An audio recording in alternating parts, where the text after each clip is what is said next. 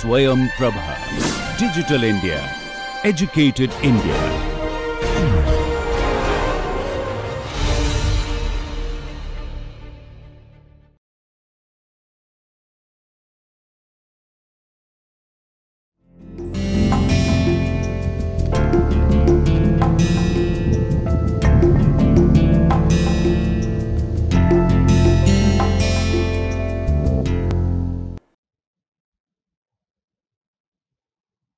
Good morning, dear students. Welcome to the class. This is lecture number 9 on Anglo-Maratha relations. Let us start with the background. Warren Hastings was able to conclude into a treaty of subsidiary alliance with the South in North India. Likewise, the Madras government in South also strengthened their position through their influence in Carnatic and Northern circuits.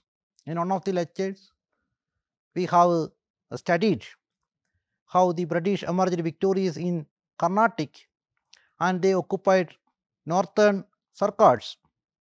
But the President and the Council of the Bombay government could not make such kinds of achievements.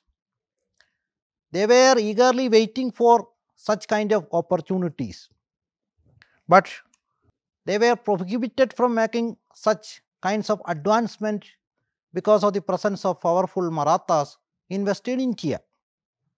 The Bombay government was eagerly awaiting to occupy the two important ports of Salsette and Bassein on the western coast of India.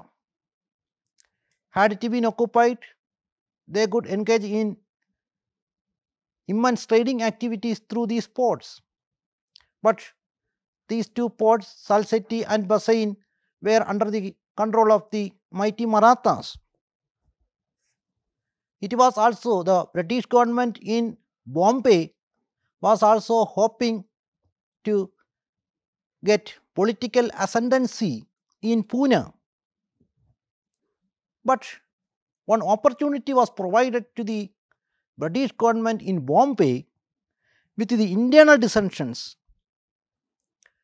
which broke out among the Marathas after the death of 4th Peshwa, Madhava Rao, in 1772. He was one of the powerful Peshwas or the prime ministers of the Marathas. He recovered the Marathas from the Panipat debacle of Third Panipat debacle of 1761. In this battle, Ahmad Shah Abdali defeated the Marathas. From this debacle, it was Madhava Rao who played a key role in recovering the lost prestige and the power of the Marathas. He died in 1772. After the death of Madhava Rao, Narayana Rao became the next Peshwa. But Narayana Rao did not rule long. He was killed in the very next year, 1773. After the death of 5th Peshwa, Narayana Rao, two persons climbed to the post of Peshwaship in Pune. One, Madhava Rao Narayan. He was the son of late Narayana Rao, who was the another claimant to the post of Peshwaship. It was Raghunatha Rao.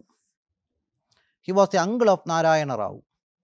After the death of Madhava Rao, there were two claimants to the post of Peshwaship. Raghunatha Rao, who was incapable to fight against the powerful Council of Regency, headed by Nana Fatnavis, the chief minister of Pune. So Raghunatha Rao sought the help of the British. This provided an opportunity to the British to intervene the affairs of the Marathas.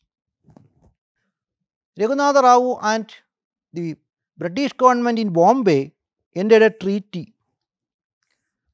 This was the Treaty of Surat. It was signed between the Marathas and the British government in Bombay in 1775.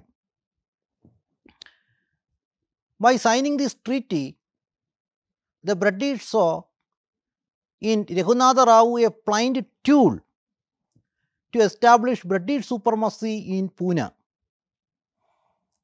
Soon, the British forces occupied the two important ports of the western coast of India, Salsette and Bassein, and continued their wars against the Maratha forces at Pune. But the news of the war with the Marathas at Pune reached the supreme government at Calcutta only after the actual war was started. The supreme government questioned the wisdom of the Bombay government and why, for an incapable person, the British government in Bombay engaged in war with the Marathas. The supreme government at Calcutta opposed. The supreme government was now headed by Warren Hastings. He opposed, the Governor General Warren Hastings opposed the military operations of the British government in Bombay against the Marathas. The supreme government in Calcutta sent Colonel Upton at Pune.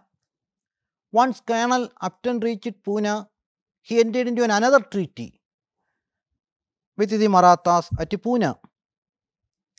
It was the Treaty of Purandar. It was entered between the Marathas and Upton in 1776. Under this Treaty of Purandar, the British got Salsette and Bassein, and they also accepted a war indemnity paid by the Marathas. They gave up the case of the Raghunatha Rao to the Peshwaship of Pune, and the English recognized the Peshwaship of Madhava Rao Narayan. During this time, in 1775, American War of Independence broke out, as you know. But in 1778, the France joined with the American colonies against the British. This change in the political landscape of Europe also reflected in India as well. It brought changes in the political situation in the country. Let us look at what political changes did it create. It was coincided with the arrival of the French adventurer Chevalier de Saint-Louis. He reached at Pune. The arrival of this French adventurer Saint-Louis alarmed Governor General Warren Hastings, since Britain and France was now on opposite sides. France supported the American colonies against the British. It alarmed Warren Hastings. Immediately he sent a large force to Bombay under Goddard to reinforce the army in Bombay. Once the powerful army was reached at Bombay, the British government in Bombay sanctioned military operations against the Marathas by treating the Treaty of Purandar as a mere scrap of paper. Neglecting the Treaty of Purandar, military operations were started by the British government in Bombay against the Marathas. No doubt, the Marathas were able to defeat the English, even though they were superior weaponry. The Marathas were able, through the guerrilla warfare and by using the modern techniques of war, the Marathas were able to defeat the English forces. After defeating the English, a treaty was concluded between the Marathas and the English. This was the Treaty of Vadgaon. This treaty was entered into between the Marathas and the English in 1779. What were the terms of the treaty? Under this treaty, the company was required to give up all the gains they got through the Treaty of Purandar. They lost Salsette and Basain to the Marathas. But in order to save the lost prestige of the British, in 1781, Captain Pobwam landed in Bombay and he was able to defeat one of the Maratha chiefs. There were 5 Maratha chiefs, out of which Pobwam was able to defeat one of the Maratha chiefs, that is Scindia. After defeating Scindia, Pobwam captured Gwalior. But the war did not last long. They again entered a treaty of Salbai. It was one of the important treaties entered into between the British and the Marathas. Under this treaty, signed between the British and the Marathas, the first Anglo-Maratha war came to an end in May 1782. Under the treaty, status quo was maintained. Mutual restitution of territories was observed. The company gave of Basain and other territories captured since the Treaty of Purandar. The company lost Basain, but the British retained Salsette and Elephant Islands. The English gave up the case of Raghunatha Rao once for all, for whom initially the British engaged wars with the Marathas. But now the English gave up the claim of Raghunatha Rao to the post of Peshwaship once for all. And the English recognized Madhava Rao Narayan as the Peshwa of the Marathas. Coming to the importance of the Treaty of Salbai. Salbai treaty, under which status quo only was established. This first Anglo-Maratha war was indecisive. None of the powers, whether it was Marathas or the English, emerged victorious. But due to this war, the British government in Bombay landed in financial difficulty. But it gave 20 years, another round of struggle between the Marathas and the English forces commenced only after the 20 years lapse. It provided a peace in Maratha territory for long period of 20 years. But this period of 20 years was not effectively used by these Maratha chiefs. Instead of strengthening themselves against the growing power of the Britishers, these Maratha chiefs fought with each other. This period from 1782 to 1802 That is, in 1782, the first Anglo-Maratha War came to an end, and the second Anglo-Maratha War broke out only in 1802. So it provided 20 years peace to the Marathas. It was to be considered as one of the darkest periods of the history of the Marathas. As you have been told earlier, there were 5 Maratha chiefs. These Marathas got divided into 5 chiefs. Marathas was a confederacy. It was a confederacy of these 5 chiefs. One, Gaekwad at Baroda, Bonsle at Nagpur, Golkar at Indore, Sindhi at Gwalior, and Peshwa at Pune. These were the 5 confederacies of the Marathas. During this long period of 20 years, they engaged in conflict with each other. Rather than concentrating their strength for building against the British. Once Lord Wellesley arrived in India as the Governor General, the situation changed.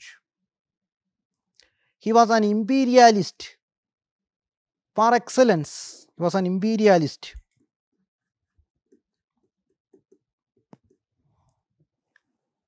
Once he arrived in India, he considered the Marathas as a challenge to the British in Western India. So, he tried to impose subsidiary alliance on the Marathas. Subsidiary alliance, you have been told that under this, the protection of an Indian state would be taken over by the British. They had to be paid an annual payment instead of the protection made by these company's forces.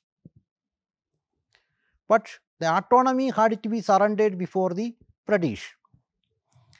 But Nana Fadnavis was well aware of the dangers posed by the subsidiary alliance. So he was not ready to accept this subsidiary alliance. He stubbornly opposed the subsidiary alliance, which had earlier been introduced in Outh. But the death of Chief Minister of Pune, Nana Fadnavis, it gave another opportunity to the British to make an intervention in the affairs of the Marathas. In 1800, the armies of Jaswantharao Kolkar, he was one of the Maratha chiefs, defeated the combined armies of the Scindia and the Peshwa and captured the city. The period spanning between 1782 and 1802 was one of the internal struggles between the Maratha chiefs. It was one of these struggles. In 1800, Jaswantharao Kolkar, he was one of the powerful Maratha chief at Kolkar. He defeated both the Scindia and the Peshwa at Pune, and also taken over the city of Pune. Pune was the capital of the Peshwas. In this background, Peshwa Bajirao II, he was not like the previous Peshwas. He was one of the incapable Peshwas. He sought the help of the English against Jaswantharao Kolkar. It provided an opportunity to Lord Wellesley, who had been awaiting for an opportunity to intervene in the Maratha affairs. This much sought after opportunity was provided by Peshwa Bajirao II. The Peshwa Bajirao II, on whom Wellesley imposed subsidiary alliance and signed the Treaty of Bassein. It was one of the important treaties signed between Wellesley and Peshwa Bajirao II in 1802. What were the terms of the Treaty of Bassein? Peshwa agreed to permanently station British army in his territories. That is, by making an annual payment, the British could be able to maintain their own forces at the cost of the Indian rulers. They did not make any payment for the maintenance of these troops. The payment or the expenses arising out of the maintenance of these troops were met by these Indian rulers, and the British was also able to make better use of these forces for their own needs, for their own military operations against the Indian rulers. So it provided double profit to the British. Under the Treaty of Bassein, Peshwa was allowed to maintain British army in his territories. In addition to that, in order to meet the expenses of these troops, he was agreed to give territories yielding 26 lakhs of rupees per annum. These territories were to be surrendered in Gujarat, south of the Tapti and between Tapti and Narmada. The fertile areas were required to be surrendered by the Peshwa to the British. Also surrendered the city of Surat.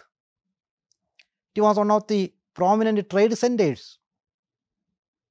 In addition to that, under the Treaty of Bassein, the Peshwa was required to give up. He was forced to end all claims in Nizam's territory. The Marathas lost the Nizam's territory. Earlier they used to collect Chaut and Sardesh Mugi from Nizam's territories. Now it lost to the Marathas. Again, under the Treaty of Bassein, the Peshwa agreed not to resort to arms against Gaekwar. It was also agreed that company's arbitration, the British would work as arbitrator in all disputes between him and the Nizam of Hyderabad and between Peshwa and Gaekwar. He was also forced to accept that no Europeans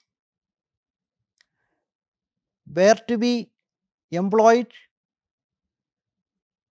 in Pune with whom the British is at war. This clause was mainly used to end the influence of the French in Pune. He also agreed not to enter into treaty with any other foreign power without consulting the company. These were the terms of the Treaty of Bassein. Now have a look at the importance of the Treaty of Bassein. No doubt it made the British paramount power at Pune. The head of the Maratha Confederacy, Peshwa accepted the dependency of the British. So, once Peshwa became a dependent of the British, the other Maratha chiefs naturally became subordinated to the British. it was a natural corollary, since Peshwa was the head of these all chiefs, confederation of the Maratha chiefs. Since Peshwa was the head of this confederation of Maratha chiefs, and once he became a dependent of the British, all other Maratha chiefs naturally became the subordinate to the British. The Marathas had never accepted such a kind of subordination without a fight. Now, due to the internal strife among the Marathas, they accepted the superiority of the British. Under the Treaty of Bassein, Peshwa surrendered the foreign policy to the British. Peshwa was also had made the British responsible for every war in which Peshwa's government involved, and company was made an arbiter in disputes between Peshwa and other Maratha chiefs, as well as the company was made the arbiter in all disputes between Peshwa and other Indian rulers. So the independent power of the Peshwa got surrendered to the British. From the Treaty of Bassein, it was clear that he surrendered all his claims on the territories of Nizam of Hyderabad. By doing so, Hyderabad passed into the hands of the company's protection. One of the important effects of the subsidiary alliance introduced in Pune was the effect that now the British was able to station their armies in the capitals of the four Indian powers. Mysore, as in one of the previous lectures, we have seen that after the Fourth Anglo-Mysore War, the British introduced a subsidiary alliance by installing Odayar Hindu family ruler Krishnaraj III as a titular head. In Hyderabad, subsidiary alliance had already been accepted by Hyderabad. Lucknow, the capital of the Oudh, Warren Hastings was able to impose subsidiary alliance on Oudh. And now in Pune, subsidiary alliance was imposed. From these four capitals, the British forces could move any part of the country and could suppress any uprising. Now, the ground was set for the Second Anglo-Maratha War, which was the main reason behind the outbreak of the Second Anglo-Maratha War.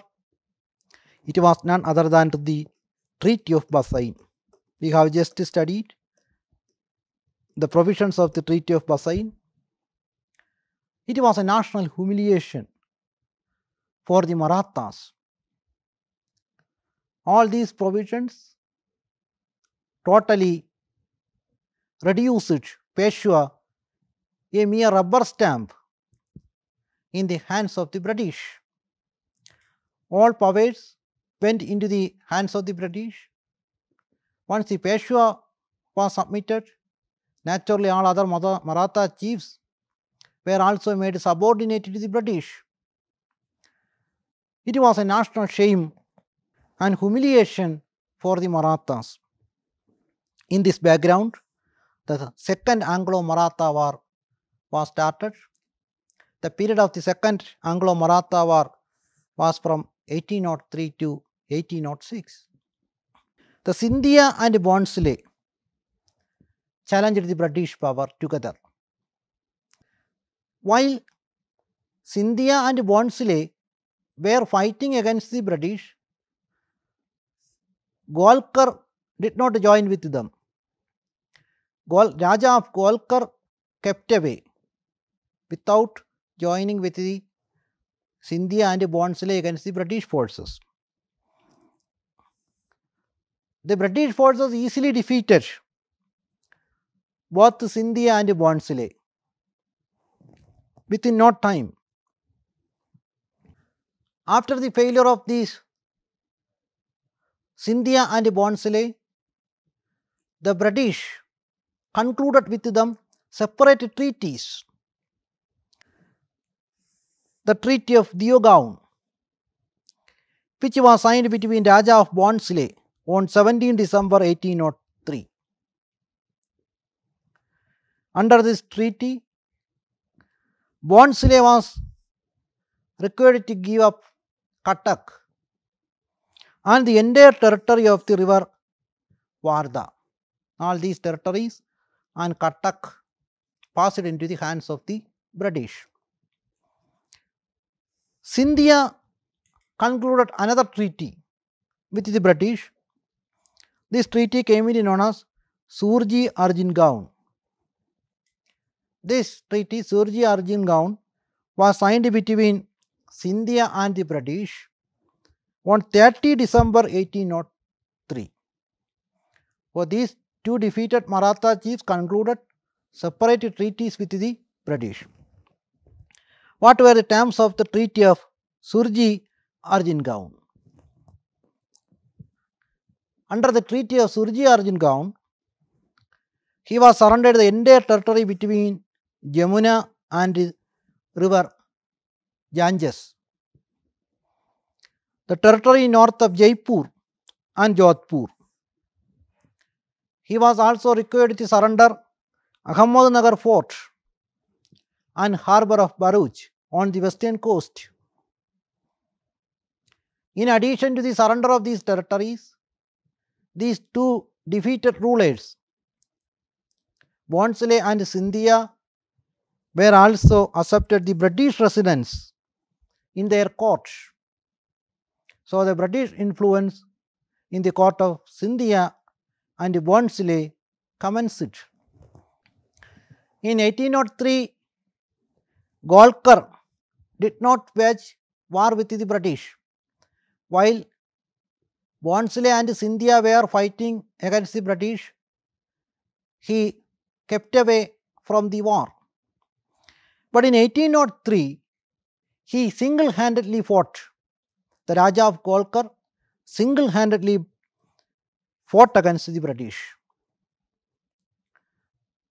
He met with the same fate of Scindia and Bhonsle. He was also defeated by the British. Golkar, another treaty was concluded. The Treaty of Rajpur Kutch. This was the treaty entered into between the Raja of Golkar and the British. It was ended on 25 December 1805. On the British side, the signatory of this treaty was Sir George Barla, who on behalf of the British entered into the treaty with Golkar on behalf of the British. What were the terms of the Treaty of Rajpur Kutch? Under this treaty, Golkar lost territories north of river Chambal and Bundelkhand. No doubt, the second Anglo Maratha was completely shattered. The Maratha chiefs, be it Bhonsle or Golkar or Scindia, all of them were defeated by the British, and with whom separate treaties were concluded by the British. under these terms of the treaty, they were required to surrender important territories, important revenue bearing territories were to be surrendered by these defeated Maratha chiefs to the British. Now coming into Third Anglo-Maratha War. Third Anglo-Maratha War, the period of which was from 1817 to 1818. What was the immediate background which provided for the another round of struggle between the Marathas and the British? It was the arrival of Lord Casting as the Governor General in 1813. He was sent as the Governor General of India. Once he arrived in India, he decided to proclaim the British as a paramount power in India. We have to remember that earlier they defeated the French and the Dutch in different battles, and most of the powerful Indian rulers were also defeated by the British.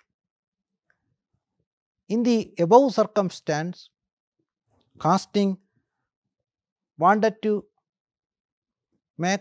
proclaim British as the paramount power in India.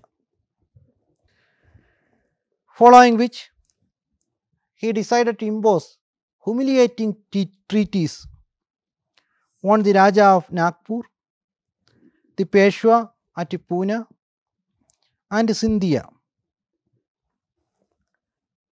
Because of this, the Peshwa Bajirao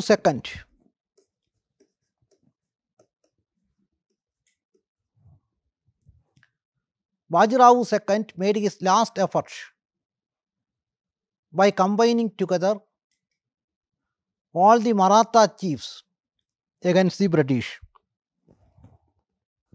But even though these Maratha chiefs joined together, they could not win over the British. The British again became the winners, defeating the Marathas. Following which, the Maratha Confederacy was dissolved. After the failure of these Maratha chiefs in the third round of struggle between the Marathas and the British, Maratha Confederacy was dissolved by the British. Peshwaship was abolished once for all. Hence, Bajirao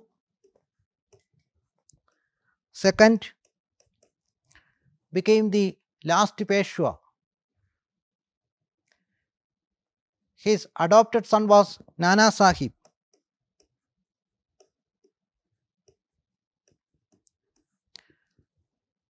But he was not accepted by the British as the rightful representative of the Bajirao II. And that is why Nana Sahib joined against the British in the revolt of 1857.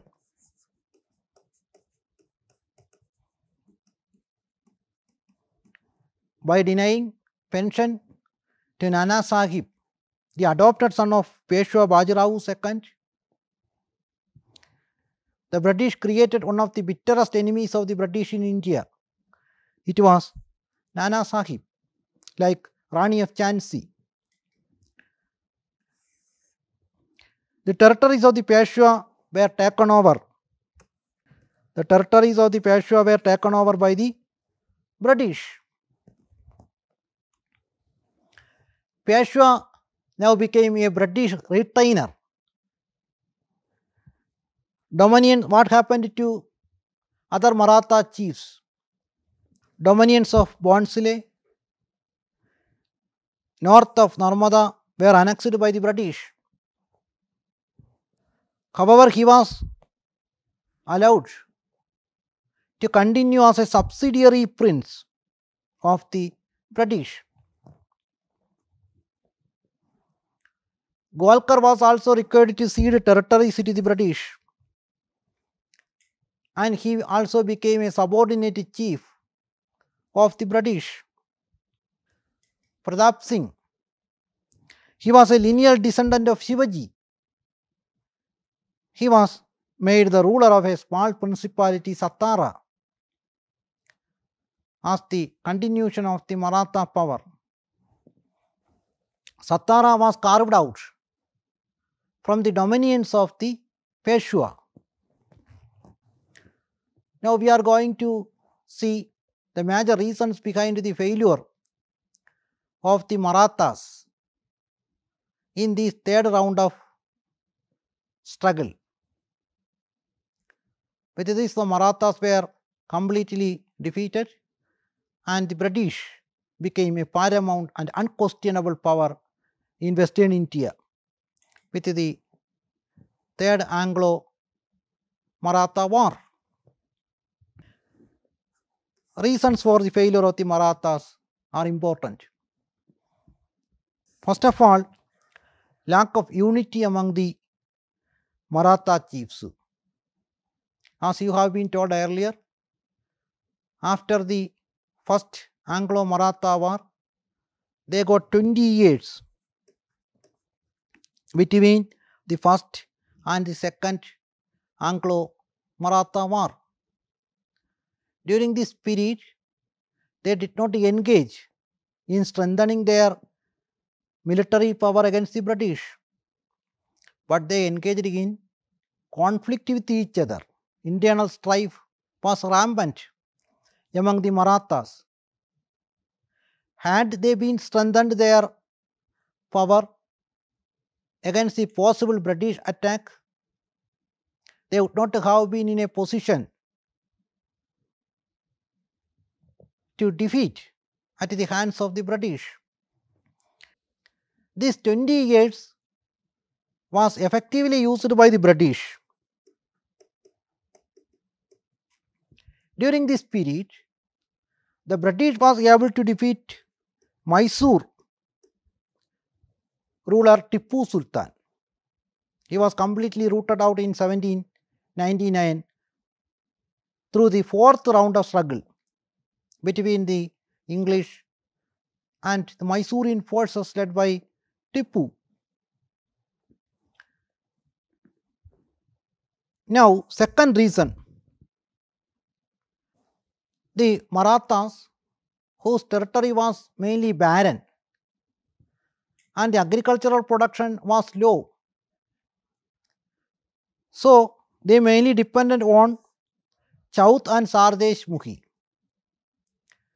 Chaut was the 1/4 of the total production and Sardesh Mukhi was 10% of the total production over and above Chaut, wherefrom the Marathas collected these taxes of Chaut and Sardesh Mukhi from the neighboring territories. From the neighboring territories of Nizam of Hyderabad, they heavily depended on Chaut and Sardesh Mukhi. Since they did not have the sufficient resources, they mainly depended on income from other territories in the form of taxes in the name of Chaut and Sardesh Mukhi. Now, the Maratha Confederation, as you have been told earlier, consisted of 5 chiefs. 1. Peshwa at Pune, Gaikwad at Baroda, Golkar at Indore, Sindhi at Gwalior, and Bonsle in Nagpur. So, during the period of Shivaji and later, these rulers were able to maintain unity among these different chiefs. But after the death of Nana Fatnavis,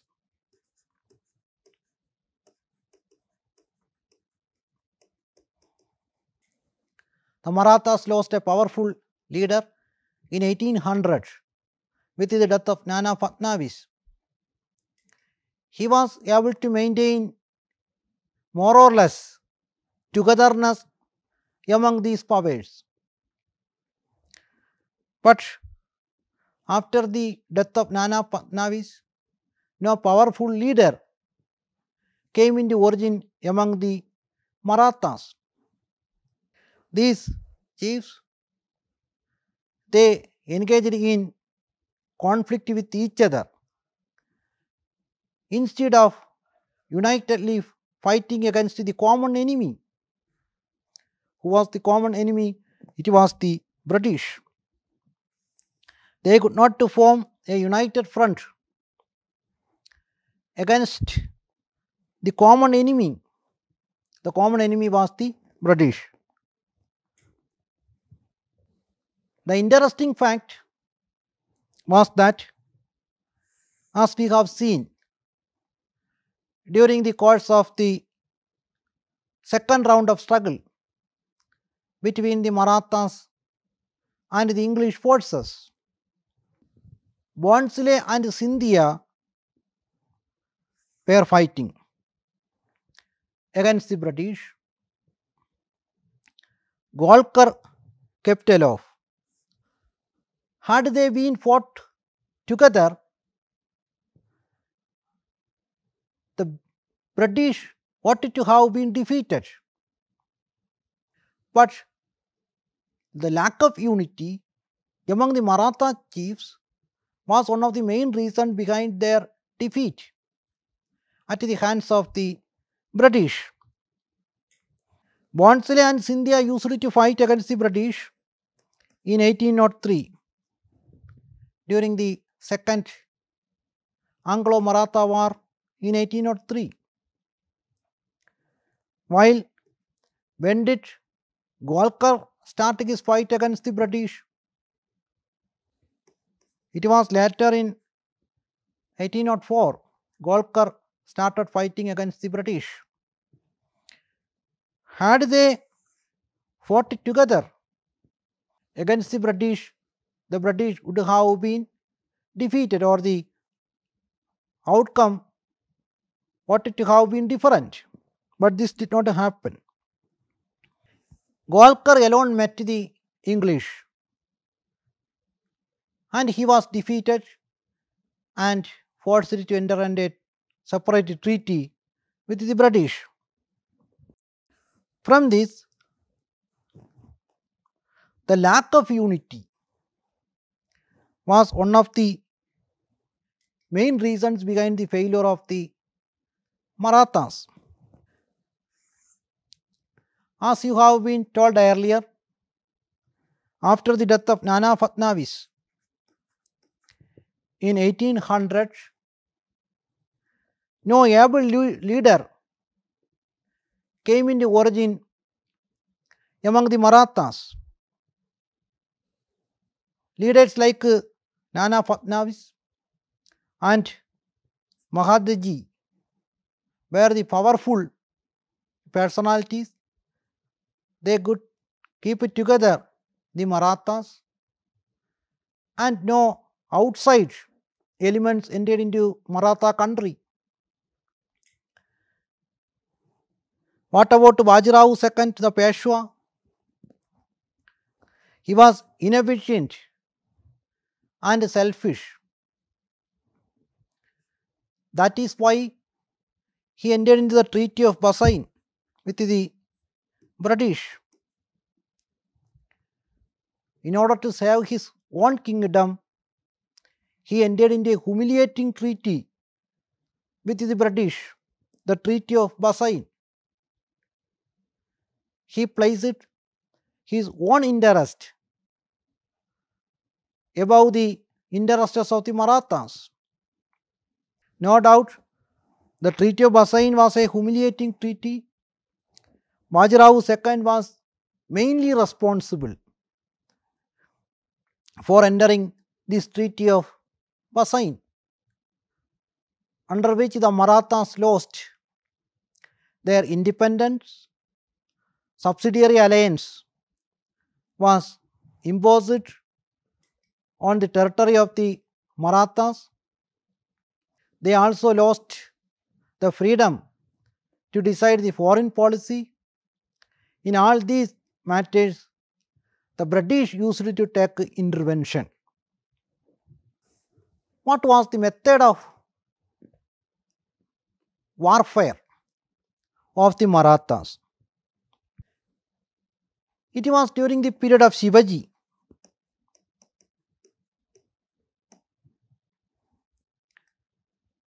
During this period, Shivaji mostly used guerrilla warfare against mighty Aurangzeb. Even Aurangzeb was not able to defeat Shivaji because he adopted the guerrilla warfare. Shivaji's successors also engaged in guerrilla warfare. But later, the method of warfare of the Marathas changed. Instead of the guerrilla warfare, they began to use the modern method of warfare, artillery and gunnery.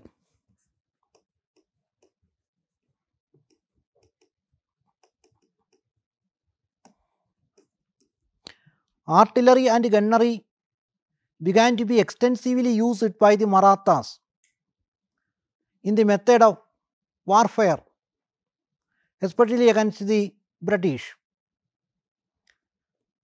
By combining together the guerrilla warfare, their old techniques of warfare, and the new methods of warfare, they were incapable to properly fight against the British forces.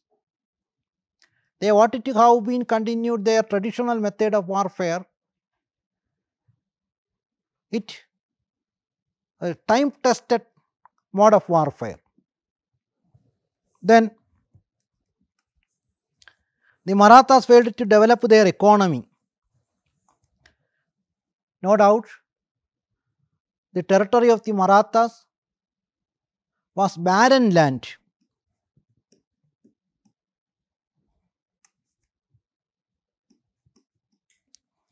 The land of the Marathas was mainly barren.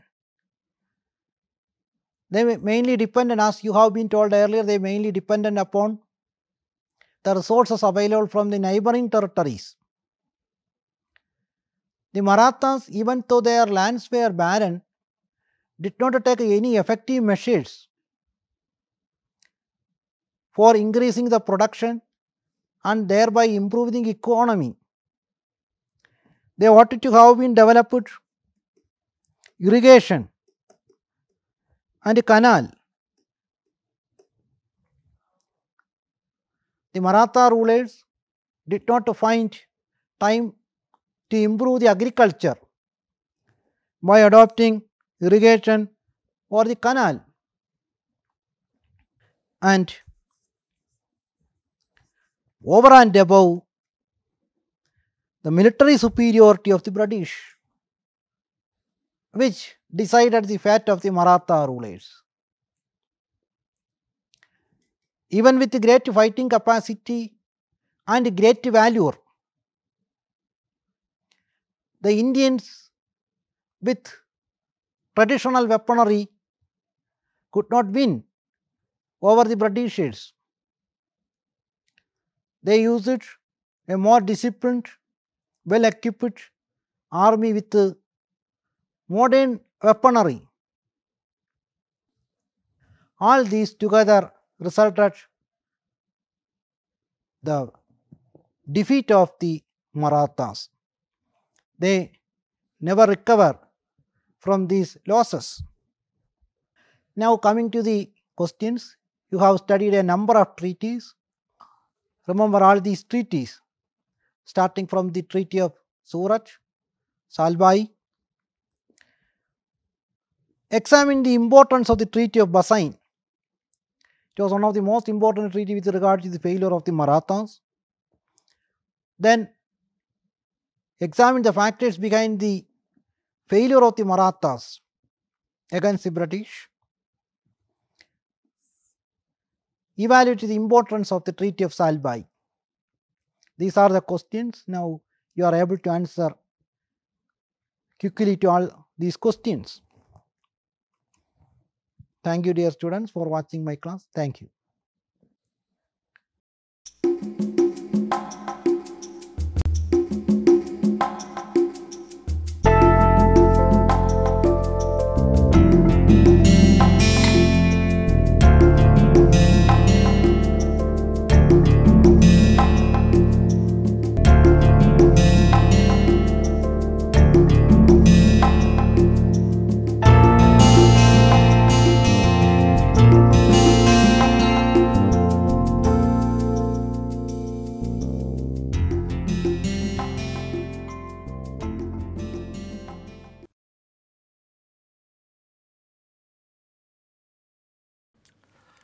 Hello and welcome to this piece of literary snippet. Perhaps the most popular literary genre after novel is the short story.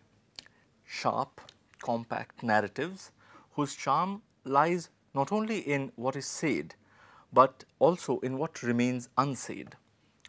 Today I'll be reading one of the shortest instances of a short story that I have ever encountered, and indeed, the very charm of this particular story that I am going to read out today lies in the way it abruptly ends. It is an ancient tale from Mesopotamia which has been retold by several authors, among whom the name of Somerset Maugham stands out. The adaptation that I'll be reading out is perhaps the closest to the one that Maugham wrote. The story is titled, in all of its adaptations almost, as Appointment in Samara. Here is the story. A merchant in Baghdad once sent one of his servants to the market. The servant was supposed to buy provisions for the merchant, but when he returned, he came back empty-handed. Indeed, the servant had all gone white, and trembling with fear, he told his master that he had met death in the marketplace. When I entered the market, the servant said to his master, I was jostled by a woman, and when I turned to look at her, I saw that she was death.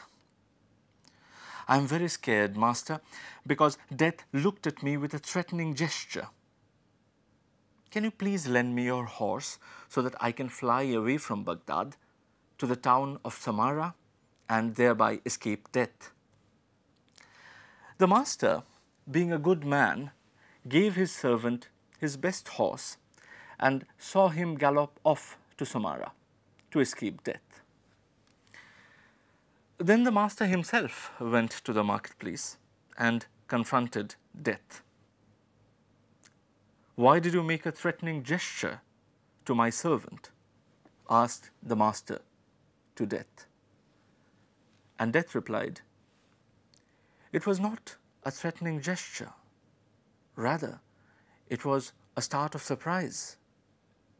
I was astonished to see your servant here today, because this evening I have an appointment with him in Samara. See you in the next episode of Literary Snippet.